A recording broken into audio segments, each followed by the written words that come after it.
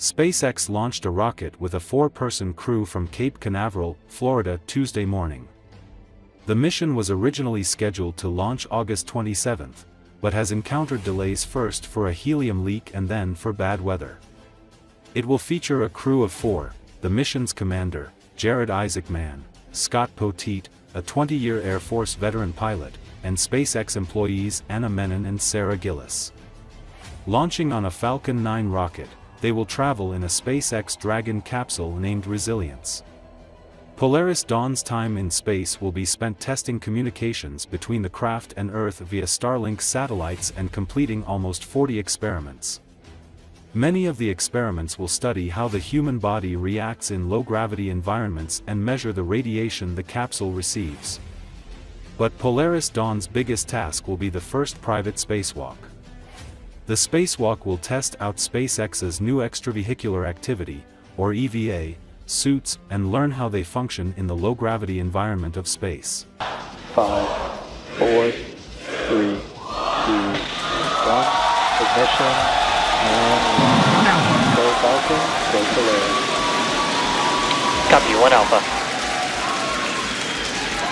Vehicle is pitching downrange. Stage 1 propulsion is nominal.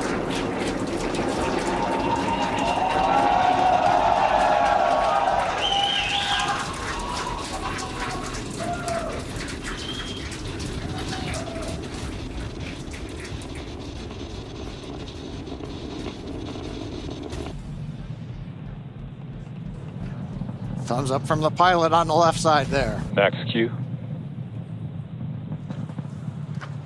We're throttled back up to power. 1 Bravo. And we heard the call out 1 Bravo. Copy, 1 Bravo. MVAC chill is underway. The announcement lets us know we've begun the final chill of the second stage engine in preparation for its activity coming up at about T plus 2 minutes and 40 seconds.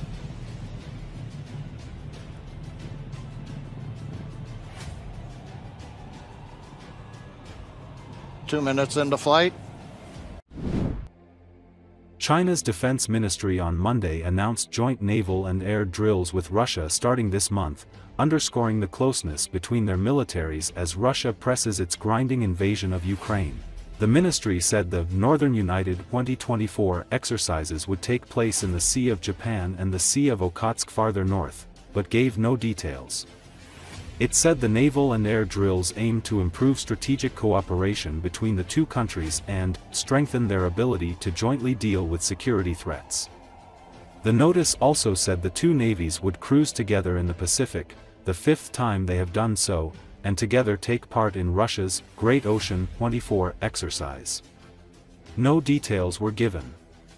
China has refused to criticize Russia's full-scale military actions in Ukraine and blamed the US and NATO for provoking President Vladimir Putin.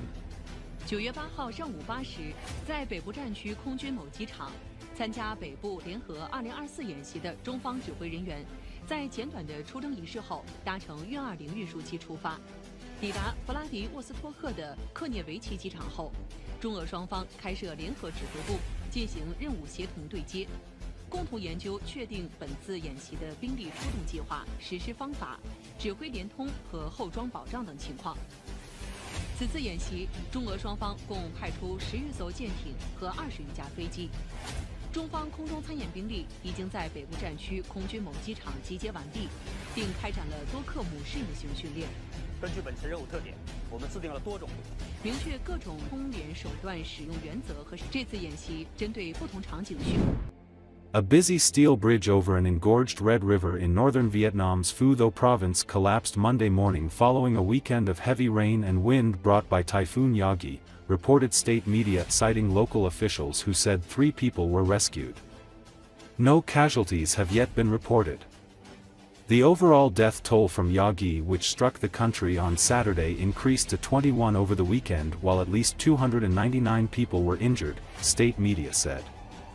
The strongest typhoon to hit Vietnam in decades, the country's meteorological agency downgraded Yagi to a tropical depression Sunday but warned that heavy downpours could follow, triggering floods and landslides.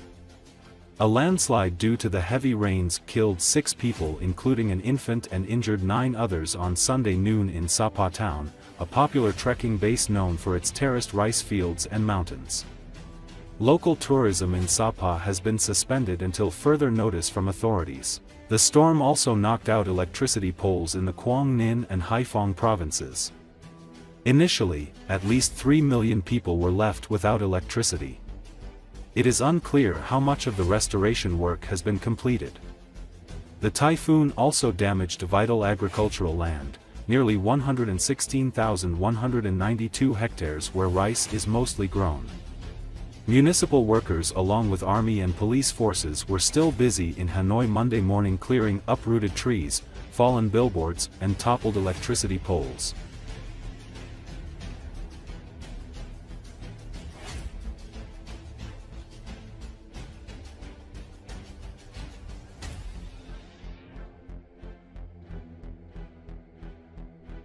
Do phóng viên Đài Phát thanh và Truyền hình Phú Thọ cung cấp cho chúng tôi, có thể thấy một trụ và 2 nhịp cầu đã bị sập, rơi hoàn toàn xuống lòng sông, bị nước lũ cuốn trôi.